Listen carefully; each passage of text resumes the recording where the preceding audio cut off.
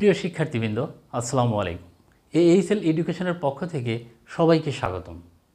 শিক্ষার্থীবৃন্দ, আজকের এই ভিডিওতে রাজশাহী বোর্ড 2023 সালে HTML অংশে যে সৃজনশীল প্রশ্নটি এসেছিল, আমি সেই প্রশ্নটি তোমাদের সমাধান করে দেখাবো।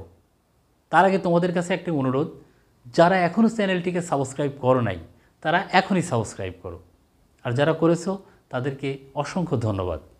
শিক্ষার্থীবৃন্দ, লক্ষ্য করো, এই প্রশ্নটি রাজশাহী বোর্ড 2023-এ এসেছিল।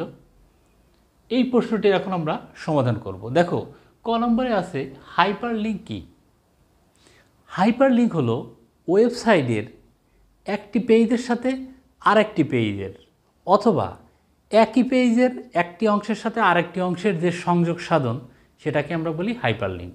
অর্থাৎ ওয়েবসাইটের একটি পেজের সাথে আরেকটি পেজের সংযোগ সাধন হতে পারে, আবার একই পেজের একটি অংশের সাথে আর একটি অংশের যে সংযোগ সাধন, সেটাকে আমরা বলি হাইপারলিঙ্ক। তাহলে আমরা কি বুঝলাম? হাইপারলিঙ্ক একটা পেজের সাথে আর একটা পেজেরও হতে পারে, অথবা একই পেজের একটি অংশের সাথে আরেকটি অংশের যে সংযোগ সাধন, সেই সংযোগ সাধনকে আমরা বলি হাইপারলিঙ্ক। এরপরে খ নম্বরে দেখো, ওয়েবসাইট পাবলিশিং ব্যাখ্যা করো। শিক্ষার্থীবৃন্দ, ওয়েবসাইট পাবলিশিং হলো কোনো ওয়েবসাইট সার্ভারে হোস্টিং করার যে প্রক্রিয়া, সেটাকে আমরা বলি ওয়েবসাইট পাবলিশিং। অর্থাৎ কোনো ওয়েবসাইট তৈরি করার পরে সেই ওয়েবসাইটকে আমরা কি করি? সার্ভারের হার্ড ড্রাইভে স্টোর করে রাখি। এই যে স্টোর করি বা হোস্টিং করি, এই হোস্টিং করার প্রক্রিয়াকে আমরা বলি ওয়েবসাইট পাবলিশিং। তো আমরা যখন ওয়েবসাইটকে সার্ভারের হার্ড ড্রাইভে স্টোর করি, সেখান থেকে ইন্টারনেটের মাধ্যমে সারা বিশ্বে ছড়িয়ে পড়ে।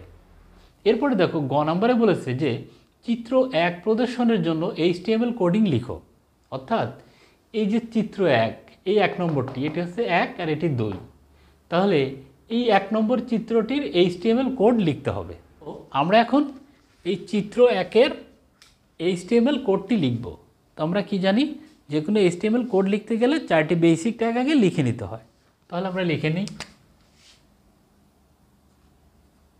HTML, এরপরে হেডের মধ্যে টাইটেল তুমি ইচ্ছা মতো দিয়ে দাও, টাইটেল ক্লোজ, এরপরে হেড ক্লোজ, এরপরে বডি শুরু। তোমরা লক্ষ্য করো, আমরা এখন বডির পরে এই জিনিসটা এখন লিখব। তো দেখো, এখানে আছে সাবজেক্ট। তো সাবজেক্ট দেখো এখানে নর্মাল আকারে আছে, এর জন্য আমরা এই জিনিসটা একটা প্যারাগ্রাফ ট্যাগের মধ্যে লিখে দিই, যেহেতু এটা প্যারাগ্রাফ আকারে আছে, কোনো টেবিলের মধ্যে নাই, নর্মাল প্যারাগ্রাফ আকারে লেখা আছে। তাহলে আমরা একটি পি ট্যাগ শুরু করি, এর ভিতরে লিখি সাবজেক্ট, এরপরে পি ট্যাগ ক্লোজ। দেখো, আমাদের কিন্তু সাবজেক্ট লেখা হয়ে গেল। এখানে দেখো সিরিয়াল 3, 4, 5 এইভাবে আছে, তার মানে সংখ্যা দ্বারা সিরিয়াল আছে। আর সংখ্যা দ্বারা সিরিয়াল দেওয়া থাকলে আমরা সেটা অর্ডার লিস্ট দিয়ে লিখব। আর যদি বুলেট দিয়ে দেওয়া থাকতো, বিভিন্ন বুলেটের চিহ্ন, যেমন স্কোয়ার, বৃত্ত, এরকম বুলেট দেওয়া থাকতো, তাহলে আমরা আনঅর্ডার লিস্ট দিতাম। যেহেতু এখানে সংখ্যার সিরিয়াল দেওয়া আছে 3, 4, 5, 6 এরকম সিরিয়াল দেওয়া থাকলে, বা ABC এরকম থাকলে আমরা সেটা অর্ডার লিস্ট দিয়ে লিখব। তাহলে আমরা এখানে একটা ট্যাগ ব্যবহার করি, সে হলো ওয়েল ট্যাগ। ওয়েল ট্যাগ শুরু হয়েছে, স্টার্ট হয়েছে কত থেকে? দেখো এখানে কিন্তু স্টার্ট 1 থেকে হয় না, স্টার্ট হয়েছে 3 থেকে। যদি 1 থেকে শুরু হতো তাহলে কিন্তু স্টার্ট লেখা লাগতো না। তার মানে আমি চাচ্ছি এটা একটা সিরিয়াল অর্ডার লিস্ট থাকবে, সেই অর্ডার লিস্ট শুরু হবে কোথার থেকে? 3 থেকে। অর্থাৎ আমি চাচ্ছি একটা অর্ডার লিস্ট, সেই অর্ডার লিস্ট শুরু হবে 3 নম্বর থেকে, তাহলে 3 থেকে শুরু হয়ে যাবে। ওকে, এখন আমরা এই জিনিসগুলো লিস্টের মধ্যে লিখব। লিস্ট ট্যাগের মধ্যে লিখব কি? ইংলিশ,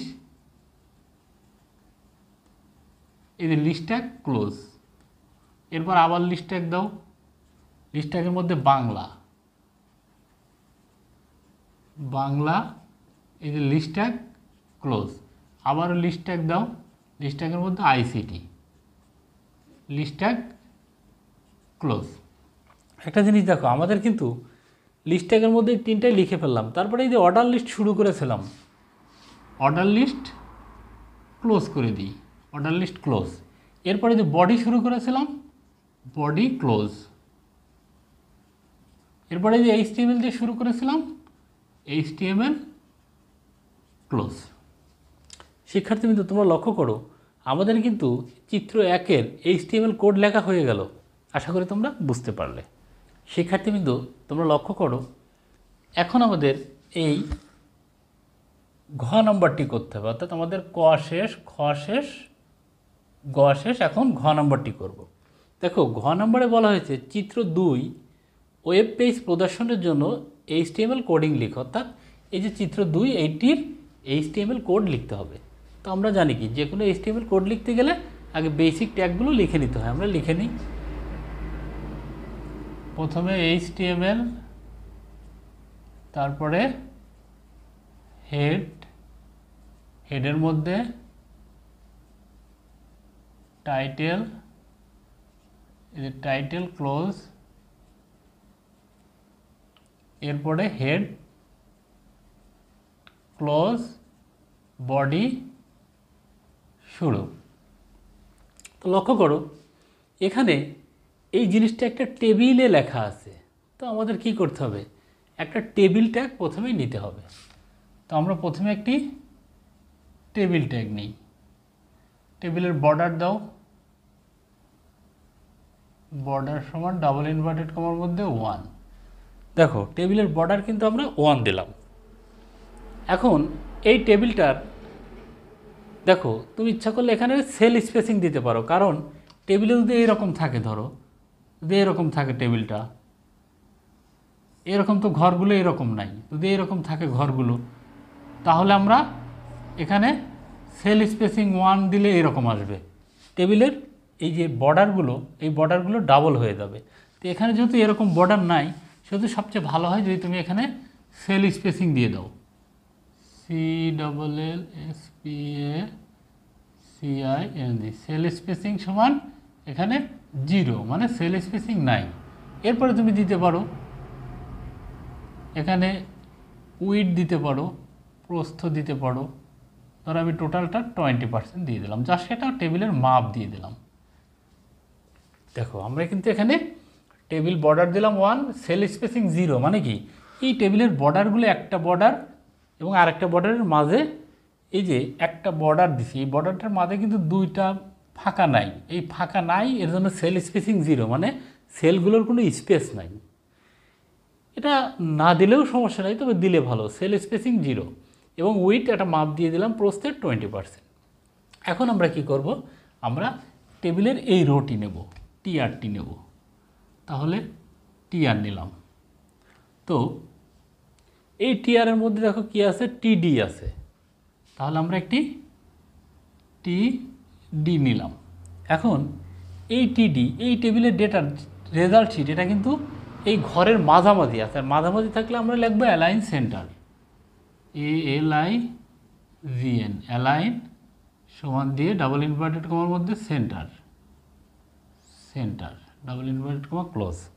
দেখো টিডি অ্যালাইন সেন্টার, তার মানে এই ডেটাটা থাকবে টেবিলের মাঝ বরাবর, এই ঘরের মাঝ বরাবর। এবং এই রেজাল্ট শিটটা দেখো দুইটা কলামের জায়গা দখল করে আছে, এই একটা কলাম, এই একটা কলাম। এই জন্য কল স্প্যান 2 দাও, কল স্প্যান সমান ডাবল ইনভার্টেড কমার মধ্যে 2। দেখো আমাদের কিন্তু এই যে টিডি, এটা শুরু করলাম, এর মাঝে এখন আমরা ডেটা লিখে দেবো। ডেটা লিখবো কি, রেজাল্ট শিট, রেজাল্ট শিট। এরপরে দেখো টিডি ক্লোজ। এখানে আমাদের জায়গার স্বল্পতার কারণে আমরা 2টা লাইন করছি, তোমরা নর্মালি 1 লাইনে লিখবা জায়গা থাকলে। টিডি অ্যালাইন সেন্টার কল স্প্যান 2, এখানে লিখবা হলো রেজাল্ট শিট, তারপরে টিডি ক্লোজ করে দেবে। এই যে টিডি রেজাল্ট শিট লিখে টিডি ক্লোজ করে দিলাম। লক্ষ্য করো আমাদের কিন্তু এই রোতে একটি তথ্যই ছিল, সেটা লেখা হয়ে গেল। এর জন্য আমাদের টিআর ক্লোজ করে দিতে হবে। শিক্ষার্থীবৃন্দ তোমরা লক্ষ্য করো আমাদের কিন্তু প্রথম লাইনটি লেখা হয়ে গেল, অর্থাৎ এই রোটি লেখা হয়ে গেল। এখন আমাদের নতুন রোতে যেতে হবে, এর জন্য নতুন একটি টিআর নিতে হবে। নতুন টিআর নিলাম। এই টিআরের মধ্যে এখন টিডি লিখতে হবে, টেবিলের ডেটা লিখতে হবে। তাহলে টিডি, এই টিডি দেখো এখানে নেম, এটাও মাঝ বরাবর আছে, এর জন্য একটা অ্যালাইন দিই, অ্যালাইন সমান ডাবল ইনভার্টেড কমার মধ্যে সেন্টার, সেন্টার, এই যে ডাবল ইনভার্টেড কমা ক্লোজ। এরপরে দেখো এখানে আর কি আছে, টিডি অ্যালাইন সেন্টার। এরপরে আমরা নেম লিখে দেব,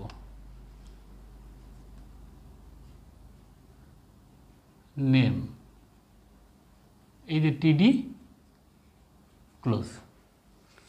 দেখো আমাদের কিন্তু এই নেম লেখাটা হয়ে গেল। এখন আমরা কি করব, এই রো দিয়ে একটু সামনের দিকে আগাবো। দেখো এই রো দিয়ে সামনে আগাইলে কিন্তু এই বড় ঘরটা আসে। এই বড় ঘরে দেখো এখানে দুইটা রোর জায়গা, এই রো আর এই রো দুইটা রোর জায়গা দখল করে আছে। এর জন্য আমাদের এখানে টিডি লিখতে হবে, টিডি অ্যালাইন সেন্টার, অ্যালাইন সেন্টার যেহেতু মাঝ বরাবর আছে, এবং rho span 2, rho span double inverted কমার মধ্যে 2। দেখো এই টিডি লিখলাম। এরপরে কি লিখতে হবে, জিপিএ, আমরা এখানে লিখি জিপিএ। এরপরে দেখো টিডি ক্লোজ, টিডি যেহেতু জিপিএ মাঝে লেখা আছে, অ্যালাইন সেন্টার। এরপর দেখো দুই রোর জায়গা দখল করে আছে, এর জন্য রো স্পান 2। এখানে আমাদের জায়গা স্বল্পতার কারণে আমরা এই লাইনে চলে আসলাম, জিপিএ। তারপরে এই দেখো এই টিডি শুরু করেছিলাম, টিডি ক্লোজ, অর্থাৎ দুই টিডির মাঝে জিপিএ লিখলাম। দেখো আমাদের কিন্তু এই নেম এবং জিপিএ অর্থাৎ এই দ্বিতীয় রোটাও শেষ হয়ে গেল। আর দ্বিতীয় রো শেষ হওয়ার কারণে আমরা কি করব, টিআর ক্লোজ করে দেব। আমাদের এই রো, এই নেম এবং এইভাবে আগে এসে জিপিএ, এই রোটা শেষ হয়ে গেল। এখন থাকলো লাস্টের এই রোলের রো।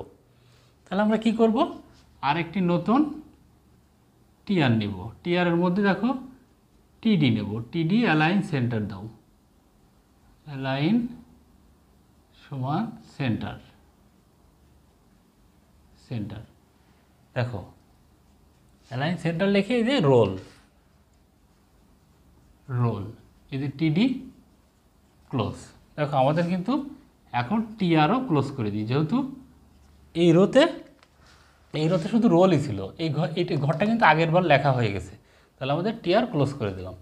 এরপরে আমরা কি করব, আমরা শুরু করেছিলাম কি দিয়ে, টেবিল দিয়ে টেবিল ক্লোজ করব, তারপরে বডি ক্লোজ করব, তারপরে এইচটিএমএল ক্লোজ করব। তাহলে লক্ষ্য করো, আমরা এখন টেবিল শুরু করেছিলাম, টেবিল ক্লোজ, এরপরে বডি শুরু করেছিলাম, বডি ক্লোজ, এরপরে এইচটিএমএল শুরু করেছিলাম, এইচটিএমএল ক্লোজ। শিক্ষার্থীবৃন্দু, আশা করি তোমরা বুঝতে পারলে। এখন যদি এই এইচটিএমএল কোডটি রান করা যায় বা ওকে করা যায়, সেম চিত্র 2 এর মতো একটি আউটপুট পাওয়া যাবে। শিক্ষার্থীবৃন্দু, ক্লাসটি সম্পর্কে যদি তোমাদের কোনো মতামত থাকে অবশ্যই সেটা কমেন্টে জানিও। আমি তোমাদের সমস্যাগুলো সমাধান করার চেষ্টা করব এবং ক্লাসটি তোমাদের বন্ধুদের মাঝে শেয়ার করে দিও। ক্লাসটি দেখার জন্য সবাইকে অসংখ্য ধন্যবাদ।